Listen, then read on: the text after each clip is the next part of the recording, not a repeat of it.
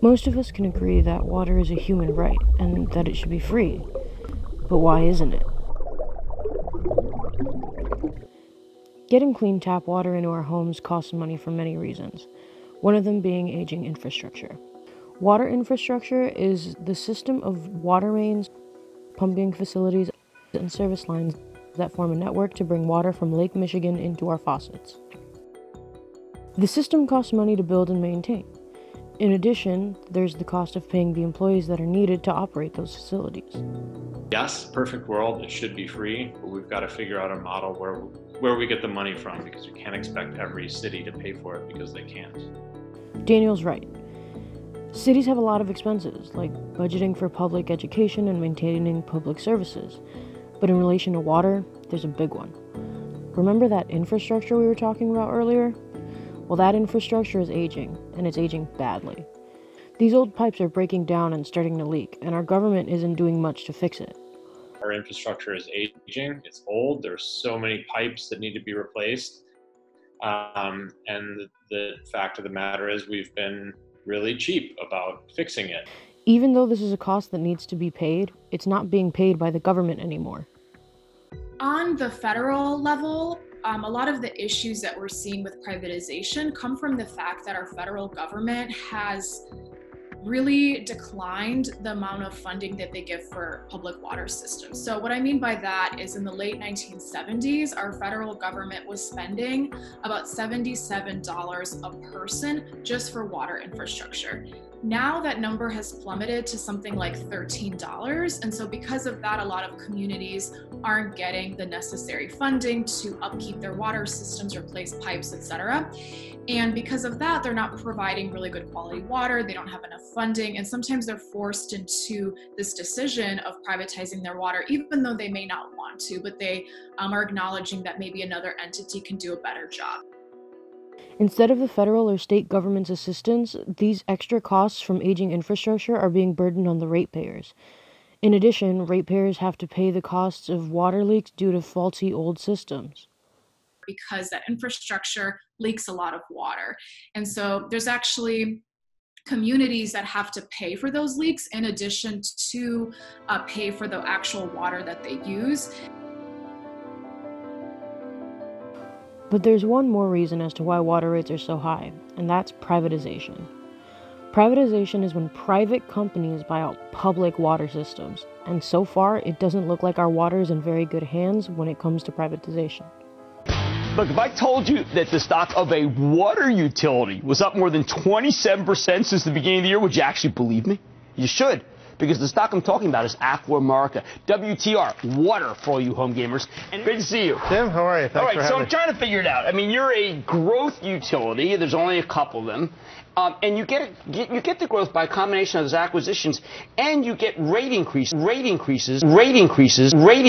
example, let's just say you have a municipality, they have a public water system. There can be one of a few options. So maybe that municipality is having a hard time affording, maintaining that water infrastructure. Maybe people are complaining about bad water. And so they start to explore what it means to privatize a water system. And then the water department and city council and like city manager will work with the private water company to transfer operations and ownership. By that point, the water company will take over the system and decide whether or not to keep the workers in that water system or to let them go, to have their own, and how to restructure the operations of the water system. So as I mentioned before, sometimes that can result in a loss of public sector jobs, with 1 in 3 jobs being lost on average when municipalities privatize their water systems. And then often after that, we see a hike in rates afterwards. And so what we've seen is that sometimes when people can't afford to pay those high water prices, their water gets shut off.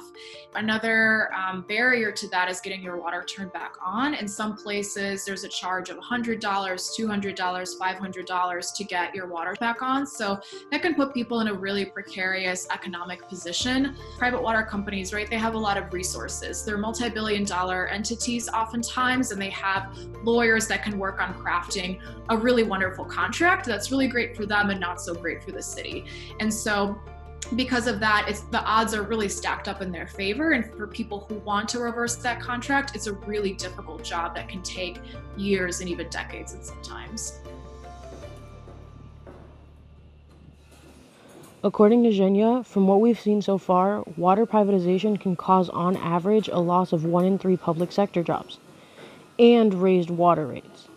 On top of all that, water privatization doesn't even guarantee better water quality, as in the case of Cleveland, Ohio. Fiji is actually one of the most notorious examples of marketing with the water bottle industry, because in 2006 they targeted Cleveland, right? They released this ad you see, and essentially they attacked the public water systems of Cleveland and tried to convince Cleveland citizens that they should buy Fiji water instead of drink from their public water. Cleveland took what they said, right, very seriously, and they actually tested their water for Fiji compared to their tap water, and they found Fiji water had arsenic, which actually is a toxic chemical. We can all agree that when it comes to our water, safety should be a #1 priority, but that doesn't seem to be the case for these companies.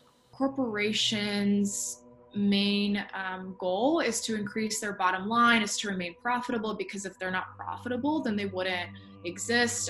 They want to have bigger profits for their shareholders, and so for them, raising water prices is a part of their business model, and it's very inseparable from that.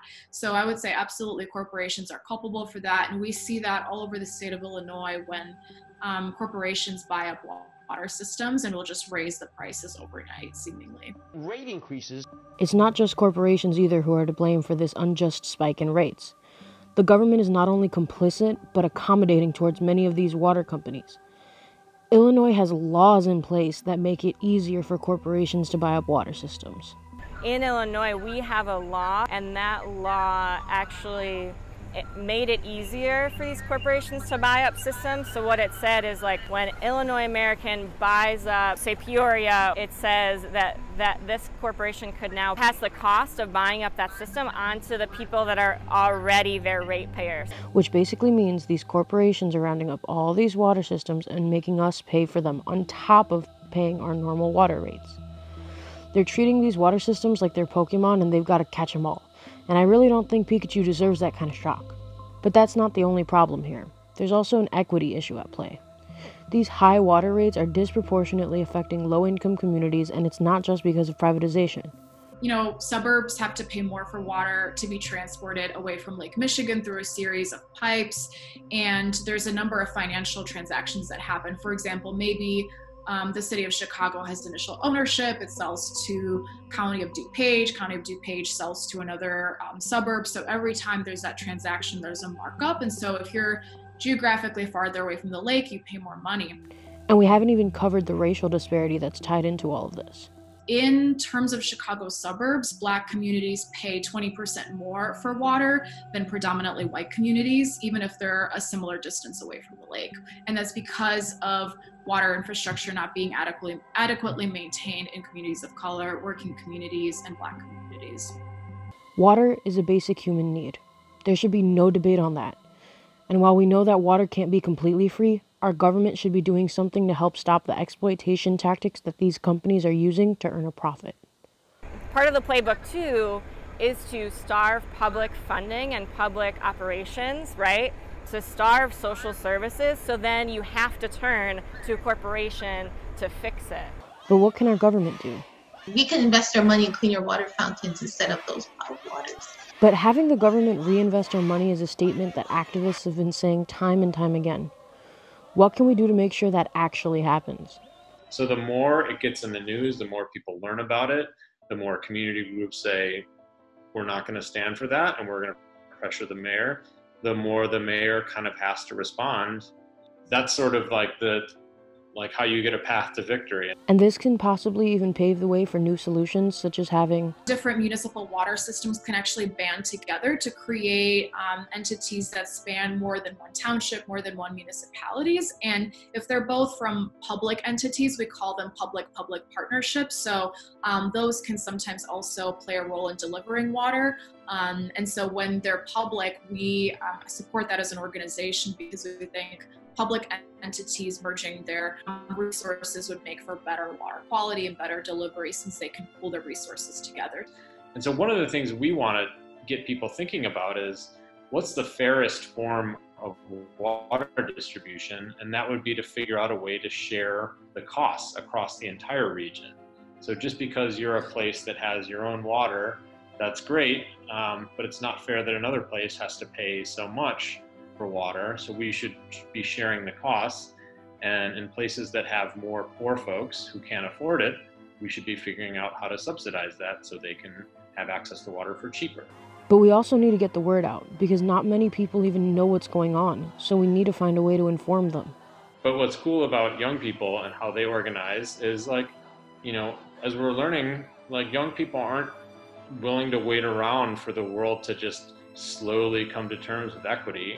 And so, like, it would be so cool if we see young people organizing around a fairer model of water affordability and saying, we want it now. So it's up to us to stand up and hold people accountable.